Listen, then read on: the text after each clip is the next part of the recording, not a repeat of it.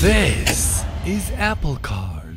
In Apple's dictionary, it's probably magical, phenomenal, smart, yet simple credit card that will change the way you think about credit cards. How do we think about credit cards? Let's not talk about that. But I can assure you, it's gonna change. Because it can do this. No, I meant for a spill. Okay, thank you. And here it is! Apple Card comes in this nicely designed box. Inside the box we're greeted with the card. To activate the card, what you have to do is, if you have an iPhone XS or XS Max, just wake your phone up and hold it next to the card. If you have iPhone X or earlier, go to your wallet app, select the card and hit activate. The titanium card is laser etched with the customer's name. And to achieve this white part over the titanium, they applied a multi-layer coating. Now let's go into the wallet app, and there it is, the Apple Card. Let's tap on that, and immediately you can see that my card turned green. The card displayed on the screen changes color accordingly to what you last purchased, and what I last purchased was a hotel room. If you buy food and drinks, it's orange, pink is for entertainment, and green is for travel. Apple says this is a very secure card. If it detects an unusual activity, it asks you to approve it on your phone. It can be useful in both ways. Obviously, it can stop the people who are trying to use your card to buy stuff, which is really difficult because even if you get this card, it doesn't have your number. But in case they did, you will still get a notification.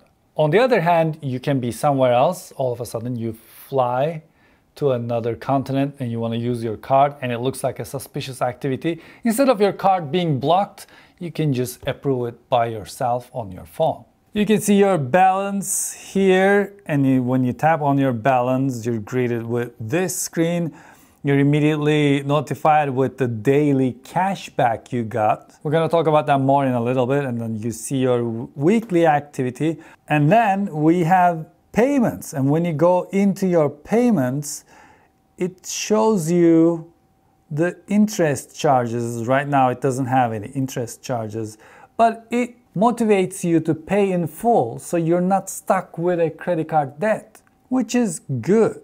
And then underneath that, we're seeing some tips teaching you how to use this card. If you go to a place that doesn't accept Apple Pay, and if you use this card, you get 1% cash back.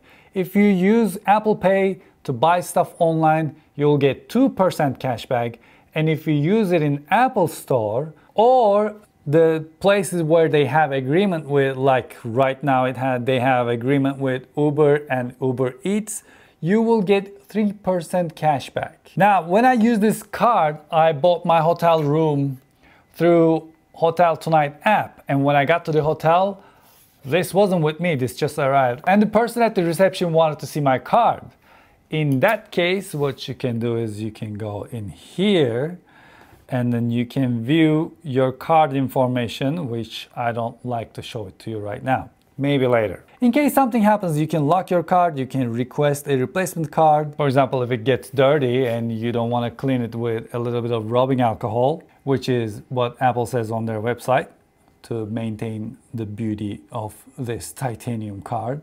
And Apple seems to really care about privacy, and they say they have no idea what you're buying with this card. And if you need to contact someone regarding this card, you can visit the website, you can call them, or you can simply message them. And here you can also see how much daily cash you got. And for your daily cash, you may be wondering, where's my daily cash? It's in your cash app displayed right here. You can also schedule payments or make a payment right away. You can make this default card at Apple, which is a great idea. I think I shopped there a little bit. Not too much, but a little bit. Fantastic, I just got help. So, am I worried that I got myself buried more into the Apple ecosystem? Oh yeah, I'm so worried that I'm in a terrible ecosystem where I can copy a text on my computer and paste it on my phone. Oh no, what am I gonna do? What if I want to leave the Apple ecosystem? Well, the solution is simple. I'll go to Apple Store, buy everything using the Apple Card, and they will eat each other and then they will cancel each other and I can go back to my Amex. Well, thank you very much for watching this short but sweet episode and I hope you enjoyed it. Please hit that subscribe button. I must have a subscribe button somewhere here on the screen. Hit that subscribe button and play Ding Dong Ditch. Maybe I shouldn't touch that in here. Play Ding Dong Ditch with the bell next to it and join the world domination. And please let me know what you think about Apple Card in the comment section below. And until I see you the next time, take really good care of yourselves and hoşça kalın.